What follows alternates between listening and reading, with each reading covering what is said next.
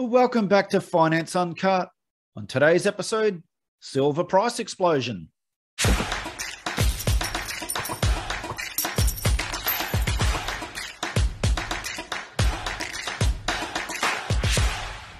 So I'll put a link in the description to this video, and I highly recommend you watch the whole video.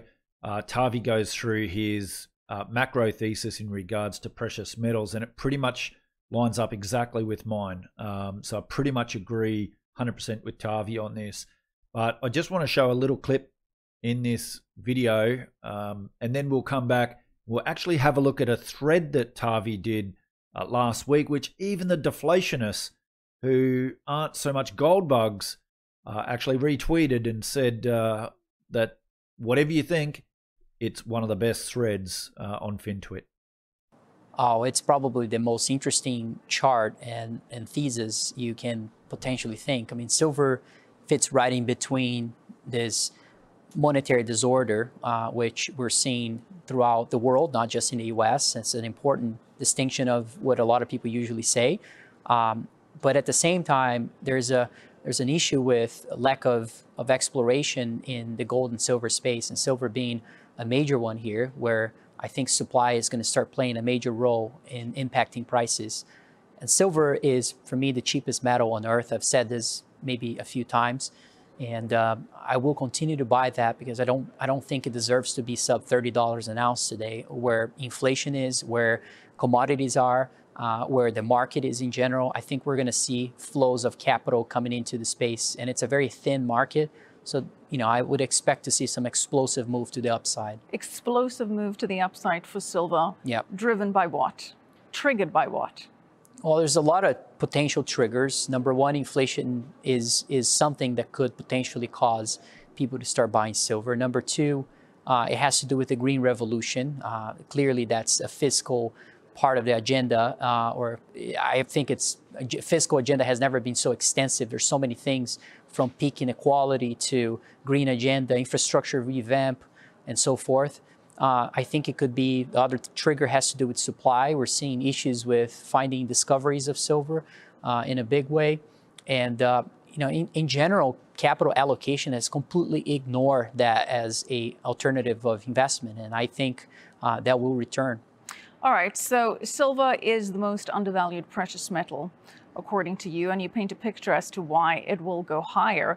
A lot of people would argue that it should have already gone higher, and the reason that it hasn't is because the silver market is manipulated, that because silver is critical to so many industries, that there are certain very big players that have a vested interest in suppressing the price of silver. Yep. And as industrial demand for silver continues to surge, they anticipate that trend to continue. What do you say to that? I think that the macro reasons to own silver are much larger than anything like that. I mean, can that be possibly happening? Sure, I think there is a possibility.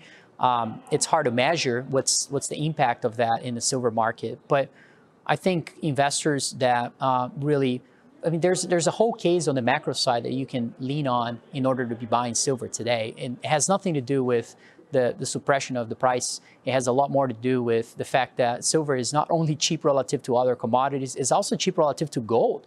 And 74 is the gold to silver ratio today.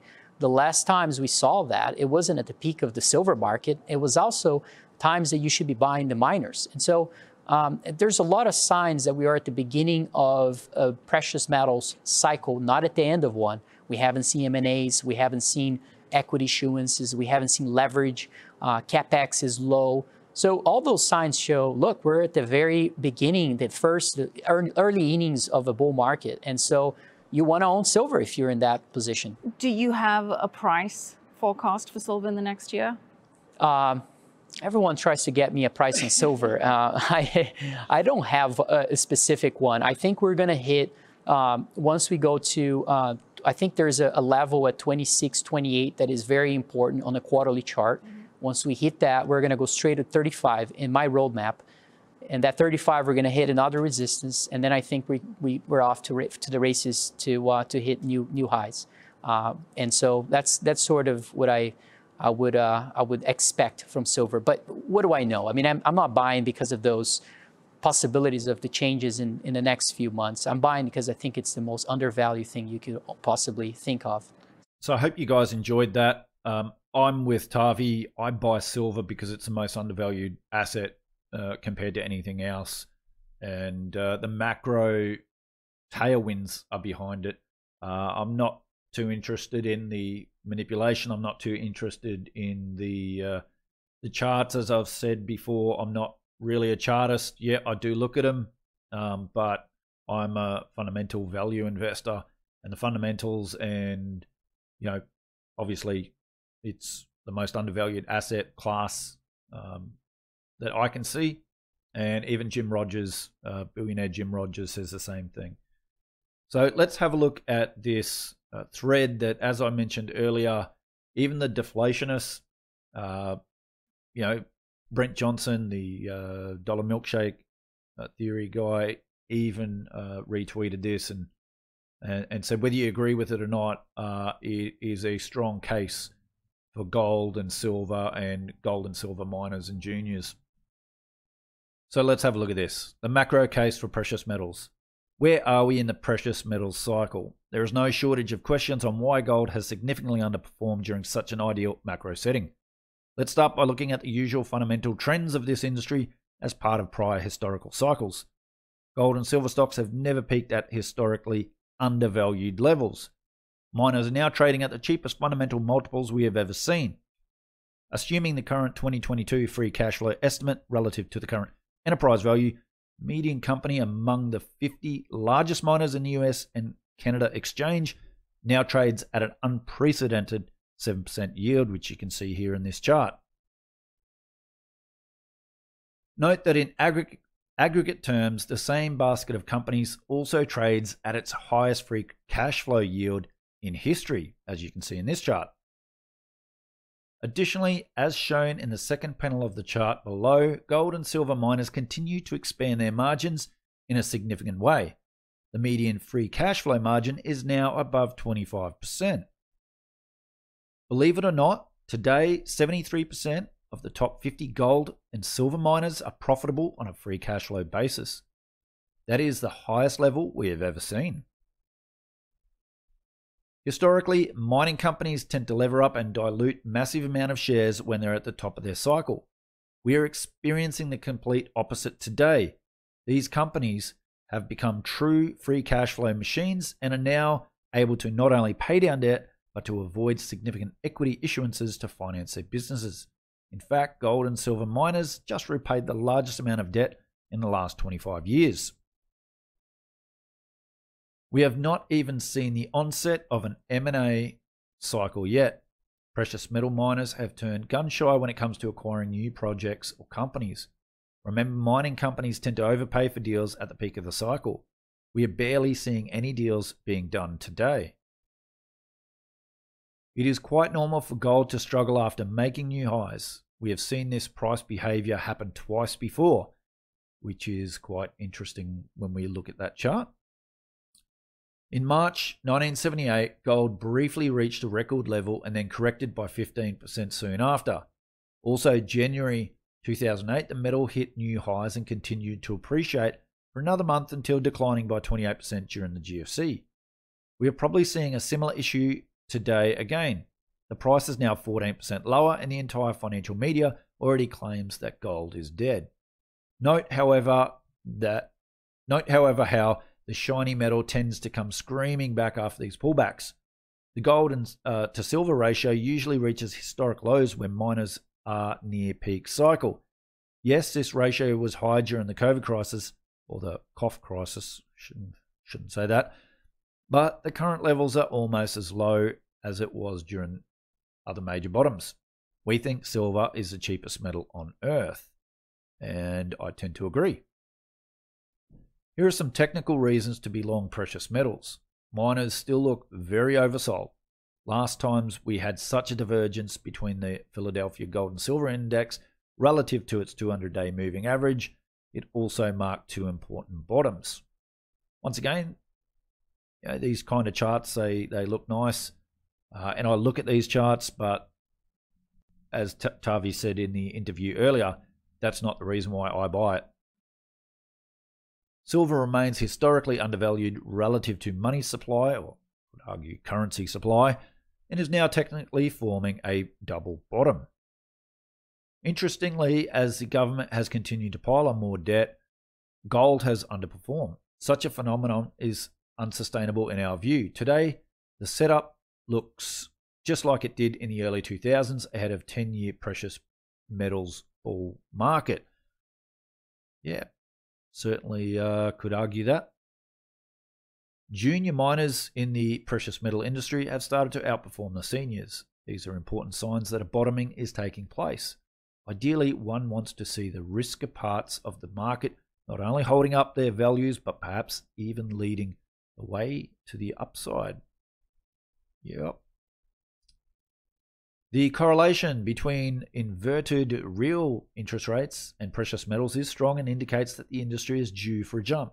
Here is silver versus the 5-year TIPS yield. And I've shared this chart in other videos I've done before, where it's pretty clear that either the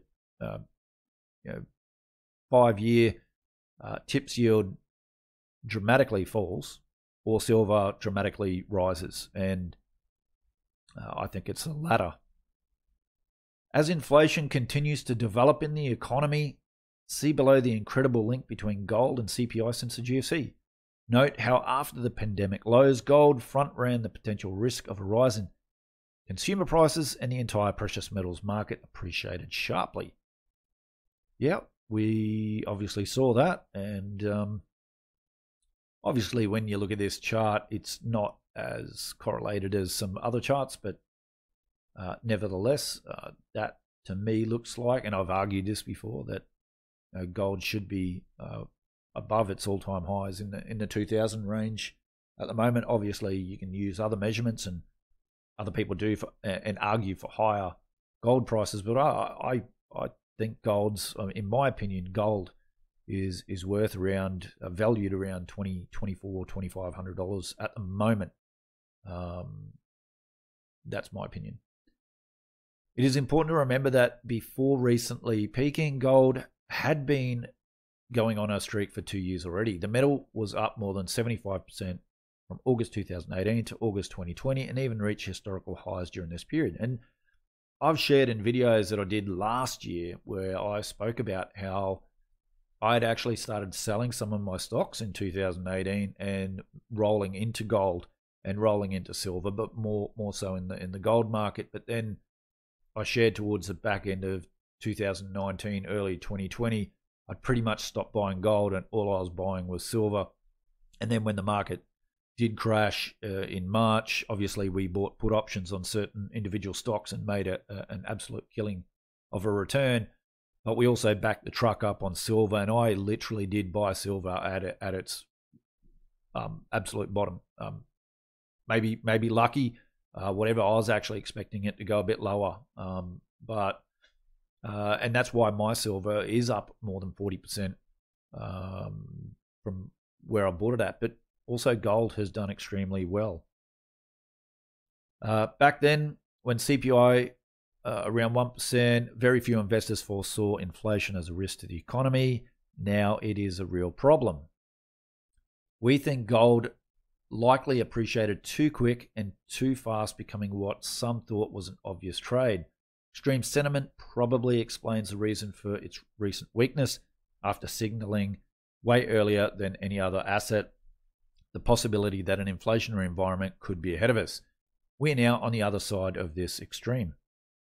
So, yeah, you look at that chart. Yeah, maybe gold did get ahead of itself. Maybe not. But as you guys know, I am very much on the inflationary bandwagon in the years ahead, even though I think we could see bouts of asset price issues, let's say. Gold looks fundamentally cheap, technically oversold, while inflation continues to gain traction. See below, global central bank assets reaching new highs, while gold is still lagging. For us, it's a matter of time until gold follows to the upside.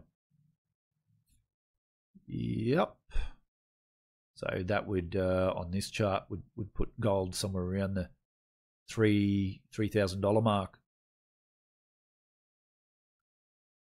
We also believe that the historic relationship between precious metals and the growth in CPI will continue to be strong, and the recent pullback in gold and silver related assets pose an incredible opportunity for investors to deploy capital at what we believe to be truly attractive levels.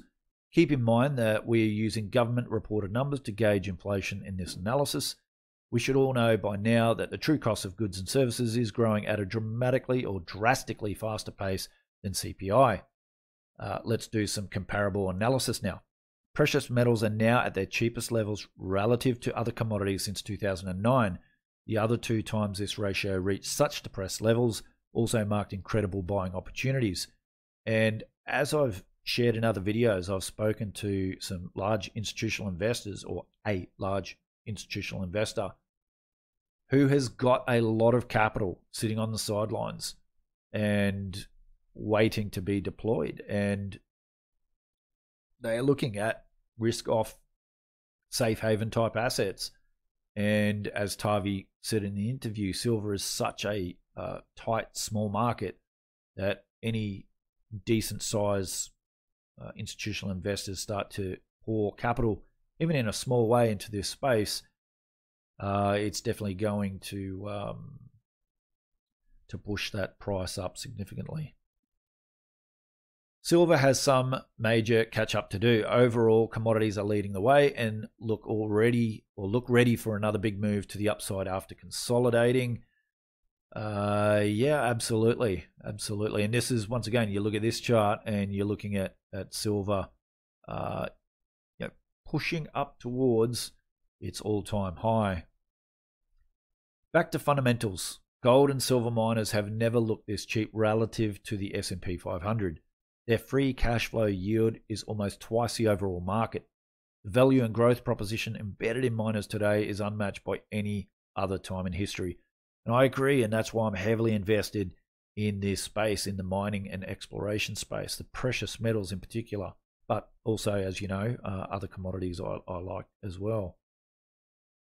If gold and silver miners were considered a sector, it would be the only part of the economy today that generates higher free cash flow yield than inflation. And I've shared this chart in other videos. So, you know, as a fundamental value investor, it just makes sense. And, you know, we've got the macro winds behind us as well. So, you know, this is why I like to buy things that are cheap, undervalued, beaten down, and then just let time do its thing.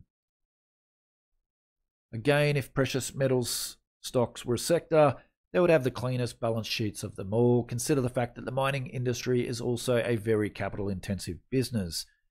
So I've shared some charts in other videos before that just show the debt to assets ratio and just the debt to equity ratio as well, and how gold and silver miners, especially from around 2015-16, when their balance sheets weren't in such a great shape, and how they've been able to give credit to where credit's due. The CEOs and managers of a lot of the miners have really done well, in my opinion, to clean up their balance sheet to where it's argued that they got the best balance sheets in across all these different sectors.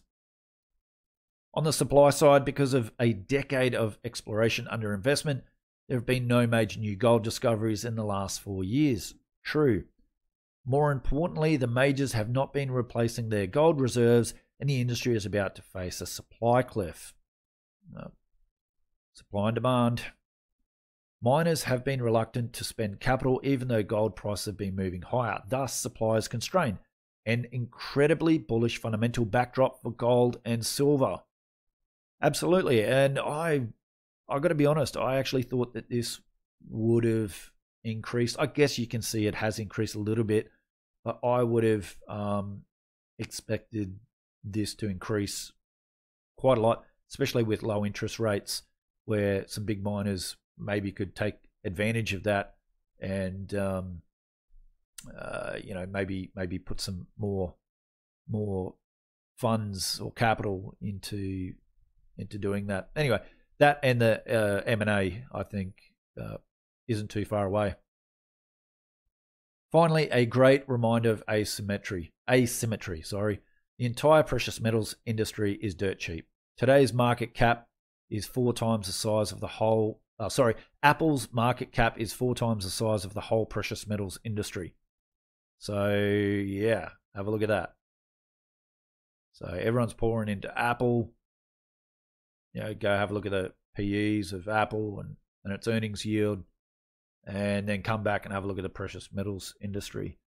And once again, it's all about flows. And when a lot of this capital that's already sitting on the sidelines, wait until there's more of a sell-off on risk on assets, and you've got some big players that have got a lot of capital ready to be deployed. And with the macro headwinds, macro tailwinds, I should say, as soon as we start to see some flows into this industry, you know, this is why I'm invested in it. I'm invested before these flows come in. I'm invested in it while it's cheap. And I don't mind if it takes a little bit of time for those flows to come in. When those flows come in, and I've seen it before, I've been in this market before, it has huge runs. And I love a good commodities bull market, especially a precious metals bull market, because it's actually a wild ride. The problem is you don't want to get in at the end of it or after it's had this wild ride, and it does move quite quickly. And so I'm keen to get in cheap when it's beaten down. No one wants it. You know, when everyone wants to pile into precious metals, miners, explorers, and the physical, you know, like I've done with real estate this year. So, you know, while everyone's jumping into real estate, I bought real estate back in 2011, 12, 13, when it was dirt cheap, when no one wanted it, when everyone was selling it. I bought it then. And I've just sat on it for the last decade. And this year, while the market's been going crazy and people are fighting over each other to buy property, I've been like, you guys can have mine. And I've sold out and redeployed that capital. So inevitably, secular trends and long-term investment thesis are always being tested. It is our job to identify the times when price volatility becomes unwarranted and use it as an opportunity to allocate capital accordingly. We think this is the case today. Our deep understanding of the mining industry, along with our comprehensive macro and value framework, gives us enormous conviction to stick with our strategy and continue to be buyers of these assets at lower prices. To be clear, we did not make a firm-wide commitment to partner with arguably the most successful exploration geologist to launch a precious metals fund if all we were aiming for was a couple of years of strong returns. Gold and silver cycles are long-term trends that tend to last many years. Our view is that if there was ever a time to go up on the risk curve in exchange for upside return potential, that time is now. The market is pricing precious metals companies at dirt cheap multiples as if they are going out of business in the next couple of years. In our humble opinion, that could not be further from the truth. And I'll put a link in the description below to this where you can actually go through it in your own time, and you can sign up to get Crescat Capital's research letters. Definitely follow them. Follow Tavi on Twitter if you're on Twitter. But yeah, I just had to put this video together because I think Tavi really explains the fundamentals and the macro thesis for precious metals, for gold and silver, and in particular silver. And I agree with that. And so if you guys want to know what my thoughts are, how I think about things, how I think about the precious metals industry, well, pretty much how Tavi has summed it up both in that interview and in this thread is exactly how I feel. And is why, you know, when you know, everyone's getting upset, and you know, I read it in the comments of my videos when people get upset about silver and, oh, silver's not going nowhere, or what are we going to wait 100 years until silver, you know, blah, blah, blah, blah, blah. I really don't care. In fact, guys, if you want to sell your silver, if you guys don't like it, you want to sell your silver and gold, send me a message. I'll buy it off you. I'll buy it off you. Happy to take it off your hands, folks. Anyway, what do you guys think? Love to see your thoughts and opinions in the comments below. Don't forget to hit that like button if you did like this video. Really do appreciate it, guys. Apparently it helps the algorithms, from what I'm told. I don't know. Also, if you haven't yet subscribed, do so. Hit that notification bell. Share the channel with your friends and family. We're almost to 10,000 subscribers, which I just can't believe. I can't believe that. I was pretty stoked when I had 50 subscribers, and just had a few friends and family following this channel and the information that I was putting out. So I'm absolutely chuffed to think that we're almost at 10,000 subscribers. So it would be nice now to hit that. So if you can, share the channel with your friends and family. Really do appreciate it.